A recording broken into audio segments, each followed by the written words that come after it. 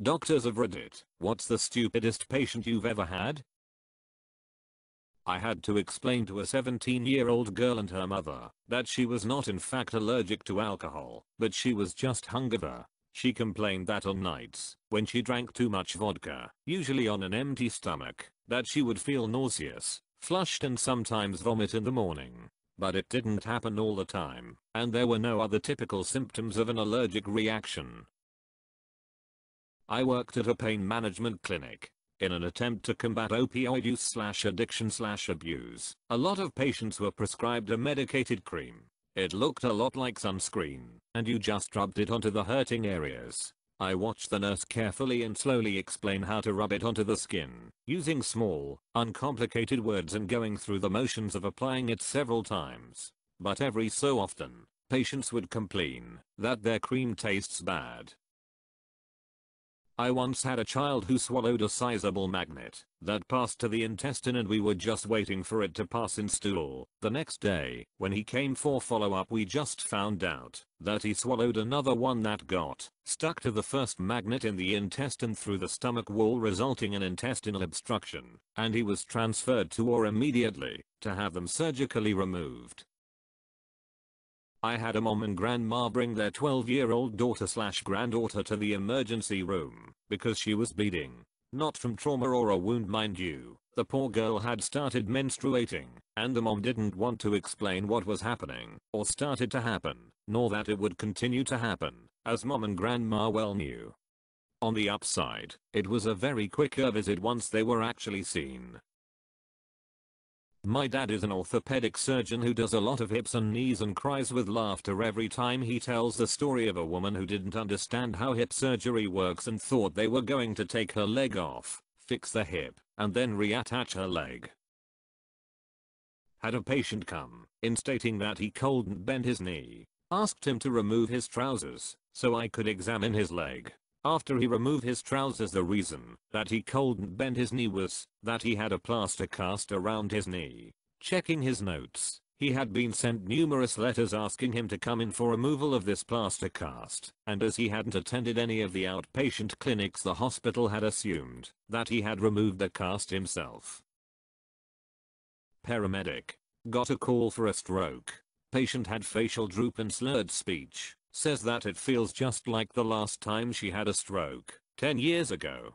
Says that the symptoms came on about 4 days ago, and she knew the moment it was happening that it was a stroke, but didn't go to the hospital because she thought she could make it go away on her own.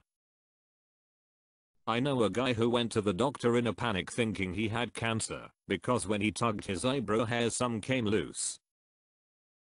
I posted this a while back, but it's too good not to share again. 20-year-old girl and her fiancé find out that she's pregnant part way through taking her history. Do you smoke cigarettes, sir? Yay. About a pack a day, me. You should definitely stop that. Well, my sister told me that if I stopped smoking, the baby would go into withdrawal and die me. What? A guy came to the outpatient clinic with swollen left ball. He said he was injected with some cajupid oil by his friend, with his consent, to enhance his performance in bed. I'm a female medical intern and I tried so hard to keep my expression as neutral as possible. My mum works in hospital, and the techs from radiology always have the best stories. Last week they had a male patient with a huge carrot up his ass. He came from a conservative area, by bus, standing course, could not sit. It was a 3H bus ride. If I ever could change my job, I wanna be a radiology tech. Edit, radiology tech, not nurse. Maybe the guy who had previously had an anaphylactic reaction to a foodstuff, but wasn't sure he was really allergic, so thought he'd test it out by bringing some to the ed waiting room and eating it. Spoiler, he was really allergic. My one patient used to hold in her farts to the point of being in antagonizing pain because she thought that there was a certain amount of air inside a person, and if you let too much out you'll deflate. Student here. A guy came into the ER one time because he noticed dandruff. Dandruff. Like, have you not heard of Head and Shoulders? Dental student. I have a patient that claimed to have gone to medical school.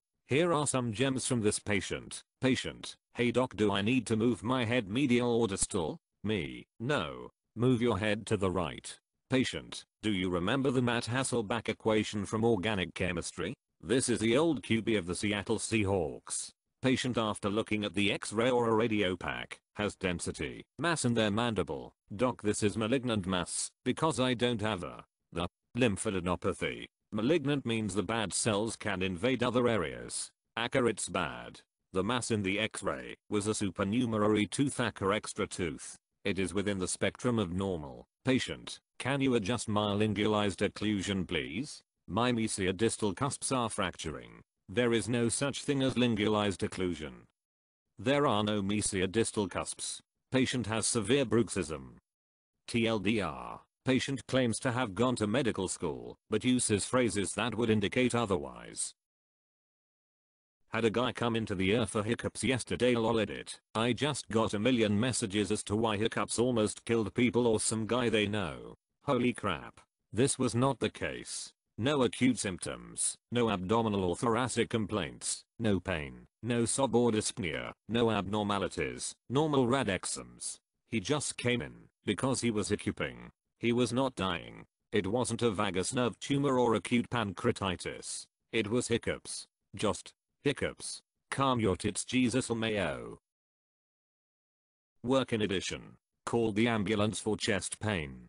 Was just upset her husband went to the tab, gambling, without her father-daughter combo. Convinced they had chicken pox. They had been outside fishing in the evening around mangroves, and were eaten alive by sandflies. Came in hunched over in pain and crying, claiming abdo pain. Didn't like the flavor of his meat pie, and wanted it out of his body, the old sunburn trick, and forgot to put it on. And they suffer sunstroke drinking last night, and expect us to cure their hangovers. Patient thought taking vitamin B6 double dose was the same as B12. Had a patient and his girlfriend complaining of fleas. They were covered in red spots that they were picking at constantly. They were meth heads that were picking their skin off and imagining bugs were crawling on them. They were adamant that they had seen these bugs and pulled them out of these sores. Discharge instructions: stop doing meth. Not a doctor, work with them. The episode I can't forget is the time a patient with established coronary artery disease and current chest symptoms was in having an imaging cardiac stress test, and he sent out for a large cystic calzone to be delivered to him between the stress and rest portions of the exam. Well, I got a flip one for you. I knew a doctor who made a mistake while self-prescribing and ended up in the irate mom who wanted to speak to the doctor because we took an unauthorized urine pregnancy test on 16-year-old daughter just before x-rays. I never consented, and now she's traumatized. Explained that it is standard in females of childbearing age and that consent to treatment was signed upon entrance to facility. Not good enough. They were rich Southeast Asian and I suspected that this routine standard was perceived as an insult to their status. I'm that patient. My dad is a doctor. As a kid I called him in a panic because I was peeing blood. Mind you, we were in Africa at that point, and he was doing development work. Told me not to flush and rushed home. Just to clarify, my dad was in the middle of a meeting with a bunch of big kahunas from FAO, UNMSF etc, and I ruined that instance for him. I'd eaten beets. I'm a CNA, not a doctor. With that being said, the other day a patient was telling me that they want the doctor to prescribe them heroin. I told him I am pretty sure they can't prescribe anyone heroin. Being new to the field, I have learned the opioid epidemic is a very real thing that affects an insane amount of people. I knew it was bad, but I didn't think it was this bad. Drunk people usually. Had one come in for a popped blood vessel in the eye, freaking the hell out. Not a doctor, but I work in a pharmacy and the first person that came to mind was a very overweight lady with an absolutely toxic personality. She always treated whoever was with her terribly, would come in every few months with a new ad from Dr. Ross for a new product to help her lose weight that she made me place a special order for. Know what? She never shed any pounds. Paramedic here, called for a diabetic. I get there, and the patient is an older gentleman who is laying on a bed with what looks like a white mask on. I ask what's going on, and the family goes on to explain that he's a diabetic and the doc told them to give him frosting if his sugar gets low because the sugar content will perk him up. Turns out he didn't explain that they should put it in his mouth. That's right. They put a white frosting mask on this poor guy. Shocker, it didn't work. Obgyn doctor here, 40 years experience. About once a year would take care of someone in full-blown labor, full term, who did not know she was pregnant. Very hard to wrap my head around. I guess the denial power of e-mind is substantial. My wife is an RN who works at an outpatient surgery center. Cataract surgery is one of the common surgeries that they do. Patients are told that after the surgery, they should put eye drops in 4 times a day for 1 week, so 28 drops altogether. One patient asked if it would be okay to just put the 28 drops in all at once, so they didn't have to deal with it for a week. Respiratory therapist here. Was working and was told we were getting a patient in respiratory distress. When she gets in, she is having problems breathing and need oxygen. I'm placing an oxygen mask on her and she yells I'm allergic to oxygen. I heard the doctor laugh behind the curtains.